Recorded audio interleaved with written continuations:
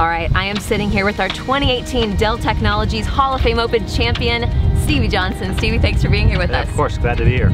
Take us back to the final today. Ram Kumar did not hand it to you. He got that second set. How did you change the momentum in the third?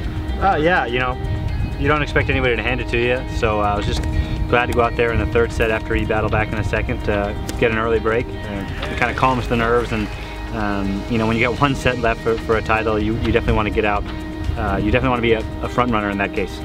How tough is it to play against a guy who does a lot of serve and volleying on a surface as unpredictable as the grass?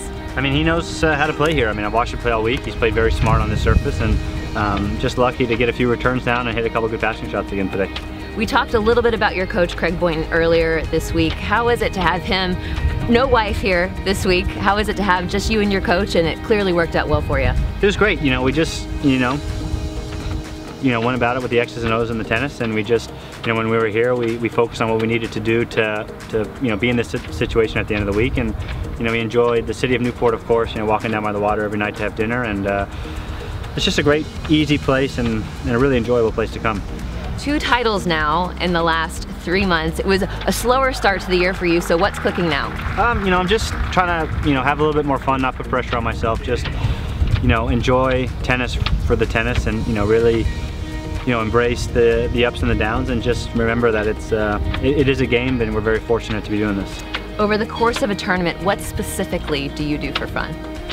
Just relax. You know, we, you know, play a lot of cards if there's, you know, any types of delays, or we have, you know, time off, or, you know, you're just around, you know, your buddies and your friends. You know, you're not home enough to kind of have, you know, a huge group of friends back at home. So most of our friends are kind of on the road with us, and it's just it's a great place to just sit back and relax.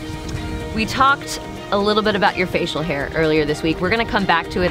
It's at the end of the tournament. You said you share facial hair with your coach. Mustache.